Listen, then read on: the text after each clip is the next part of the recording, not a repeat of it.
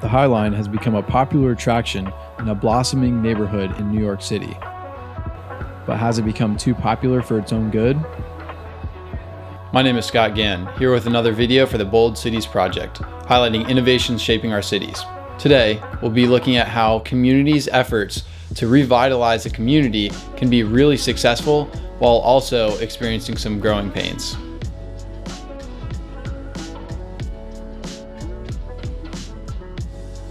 In Chelsea, a neighborhood in Manhattan, an old freight railway at street level was becoming a safety concern in the early 1900s. So in 1934, as part of the West Side Improvement, New York City decided to construct an elevated track for trains to travel through the urban landscape. This reduced interactions with people and other vehicles delivering goods, mostly food products, to the upper stories of refrigerated meat and dairy warehouses.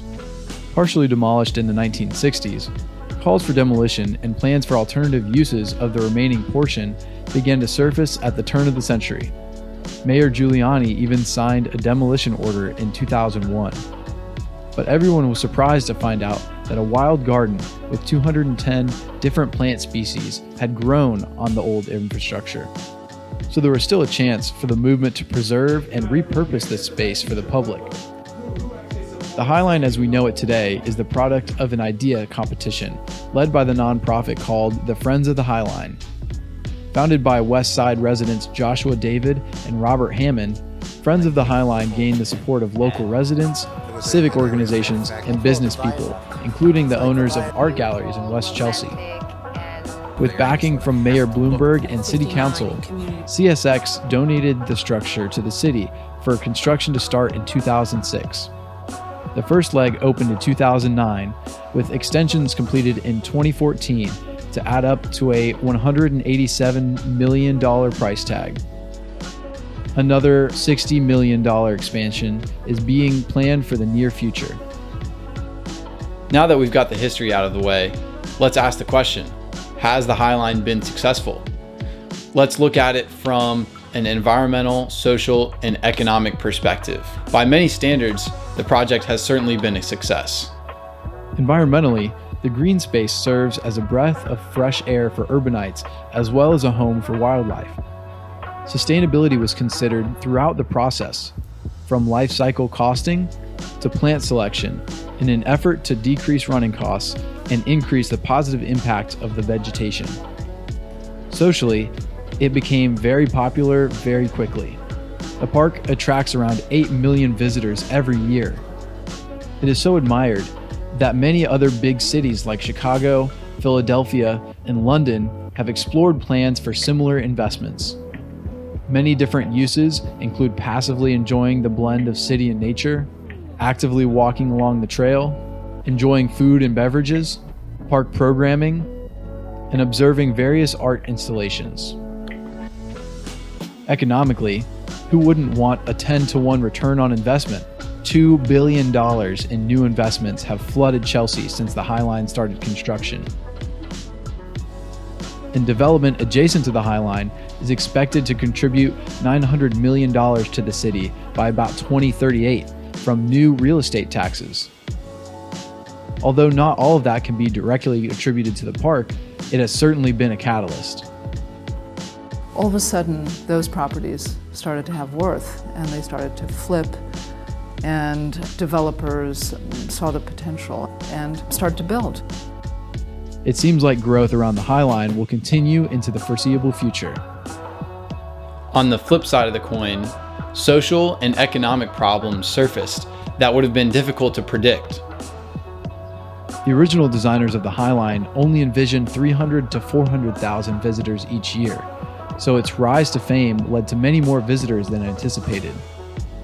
For that reason, the, quote, overwhelmingly white and non-local demographics of park users don't accurately reflect the surrounding neighborhood, according to a study by the City University of New York. There are mixed reviews from neighbors. Some are grateful for the High Line, while others feel like the park wasn't designed for them.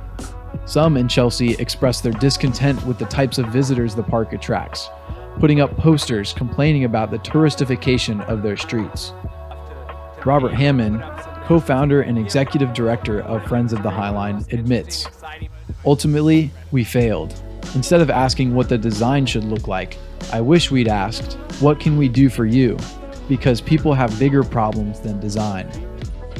In response to public concerns with the park, the Friends of the Highline is providing programming more suited for the locals. This includes a youth leadership training program focused on local teens, musical performances, public engagement meetings, educational partnerships, and more. Liz Diller, one of the architects of the project, suggests that another solution to proactively meet the needs of the community could be for architects to have more involvement after completion. Post-occupancy, there should be a role for architects to think about, what their projects have wrought, and to be able to manage the effect in some way. The economic concerns focus on gentrification. It's a loaded word, but it's generally defined as a change in character of a poor urban area due to an influx of outside wealth, typically displacing earlier residents. Although rent for the public housing in the area hasn't increased, there is a growing fear that as Chelsea becomes more expensive, renters, especially lower income renters, may be priced out and displaced. The numbers are a bit tricky to unpack, but the rate of growth has been rapid and unprecedented.